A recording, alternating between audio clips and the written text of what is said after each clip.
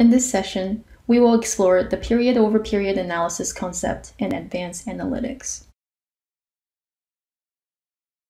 This is the comparison of a user-defined metric from one period to another.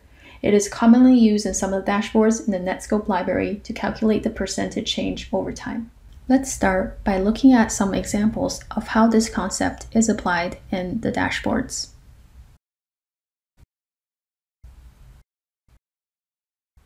In the CISO dashboard, the period-over-period time frame is set to month, while the reference date is set to April 1st. This means that for the month of April 2021, there was an increase in total alerts generated of 10% as compared to the previous period, which is the month of March. These two filters only apply to large number widgets with a trending percentage below them.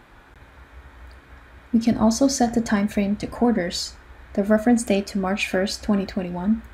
This will show us how selected metrics, such as total number of alerts and policies triggered, have changed from the current business quarter, Q1 of 2021, as compared to the previous quarter, Q4 2020. Similarly, if we set the time frame to weeks, the results will be comparing metrics starting from March 1st to the end of the week, March 7th. From this example, we can see that the current period results will always automatically snap to the most recent closing period. In other words, for week-over-week analysis, the results will remain the same, regardless if we had selected Monday, March 1st, or Sunday, March 7th. This is because both of these dates belong to the same week period.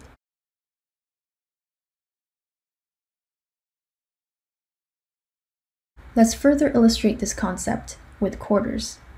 Results will be the same whether reference date is set to March 1st or March 25th, because regardless of which of these days we set as the reference date, they're both comparing the current period metrics, Q1 of 2021 that ends on March 31st, to that of Q4 2020.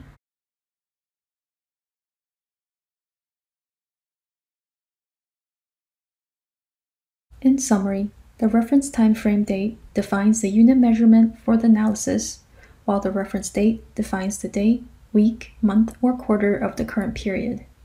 You can also put the reference date to a day in the future, and it will automatically snap to today's date. It's handy in dashboards where you always want to compare the previous period to the most current period. Now let's take a look at a step-by-step walkthrough of how to build a simple visual representation for this concept. A common use case we often encounter is to show the change in risky applications and the user count between two quarters.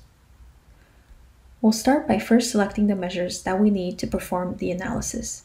For this example, we want to be looking at the number of applications, the number of users, and let's also use CCL as a filter since we want to limit our results to risky apps or apps with poor, low, or medium CCL.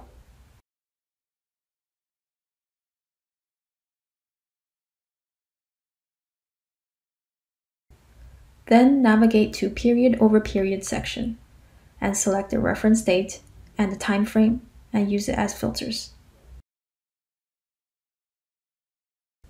Since we're comparing results from Q1 of this year to Q4 of last year, let's set the reference date to March 1st, 2021, and the time frame to quarters. Now navigate down to the event date and change it to any time. Next, still working in the period-over-period section, bring up the period name dimension to the data field, select the column viz type, and enable value labels. We can now run and view the results. We have the results for both the current quarter and the previous quarter. To reiterate the choice for reference date, you can see that it won't matter if I set the date to March 1st, March 22nd, or March 31st.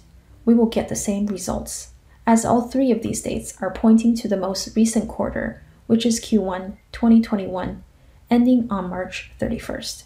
So all three of these reference dates will work for this example. This concludes the session on period-over-period analysis. Thank you.